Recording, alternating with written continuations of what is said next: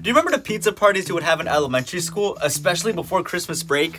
Oh, those would be the best. However, what would annoy me was that the teacher would always cut it in razor-thin slices because there was never enough pizza for everybody. What is this? And we would eat it with a napkin plate. You remember that? This one time, a kid was not happy and he was still hungry. So he cut the line and grabbed another slice. Hey! The teacher then got upset and forced the kid to share his slice. I mean, to be honest, it wasn't really shareable. You know what? Just keep it, don't worry. I mean, you can't blame kids when it comes to pizza.